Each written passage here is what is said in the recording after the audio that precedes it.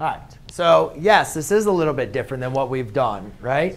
So previously, we had y equals 8 times x minus h squared plus k. We're able to easily go ahead and find the vertex, axis symmetry, so forth. All right? But we knew that when it was always x squared, the graph either opened up or the graph opened down, right? So now we have y is squared. So what possibilities, ladies and gentlemen, do you think we could also have our parabola open to? Sideways, right? It's going to either open up to the right or open up to the left. Now, when our graph was vertical, had a vertical axis symmetry, when it was positive, it opened up. And when a was negative, it opened down. So when a is positive in this formula, where do you think it's going to open? To the right or to the left? The right, right? Because that's going to be our positive values, right? So now, when you have a formula when it's going to be y squared, your graph is going to open to the right. So therefore, if a is less than 0, it's going to open to the left. So let's just do some examples here.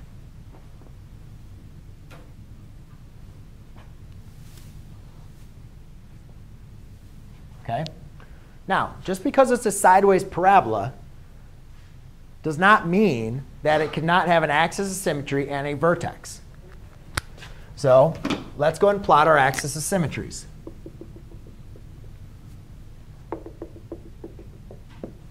And then our vertex.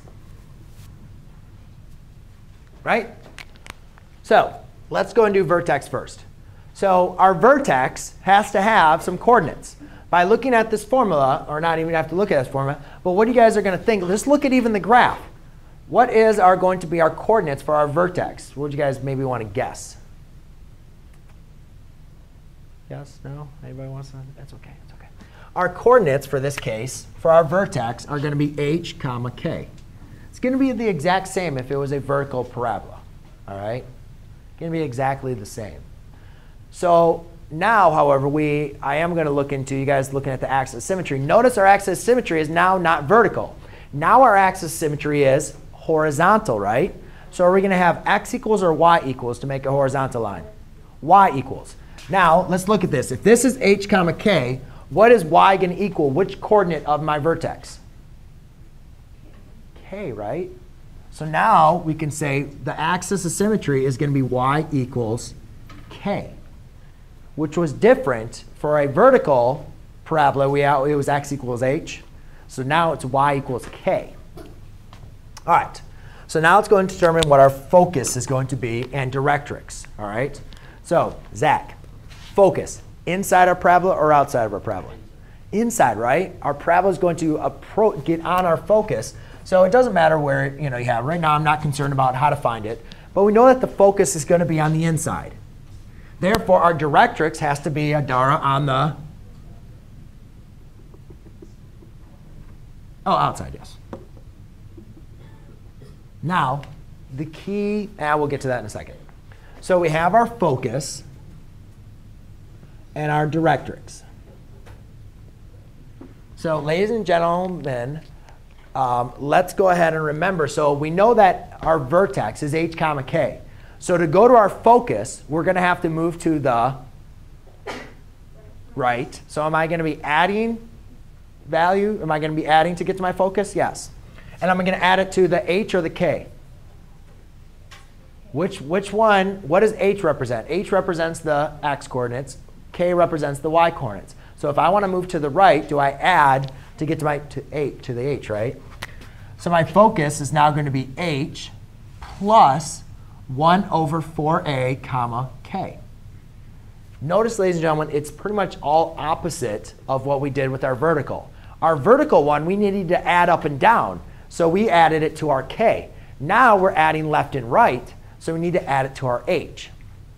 And notice again, if our graph opened to the left, then our a would be negative.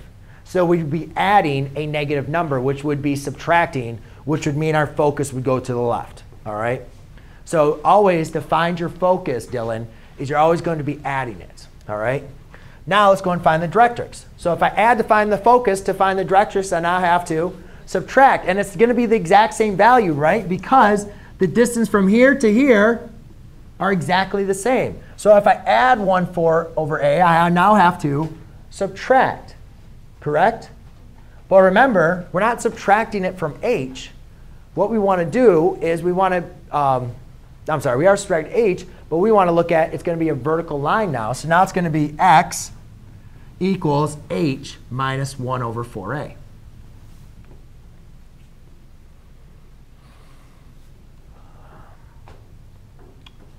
And then our last form, now that's going to be our vertical line. And then the last thing we want to do is find our lattice rectum, which is going to be absolute value of 1 over a. And remember, that's going to tell us this length. The perpendicular line through our focus, or perpendicular line of the axis of symmetry through the focus. All right, and we'll talk about next class, or when you guys return, we'll talk about how we're going to use this information to help us graph. OK?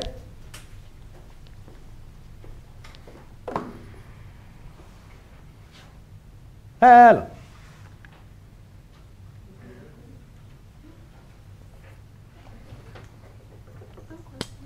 Yes.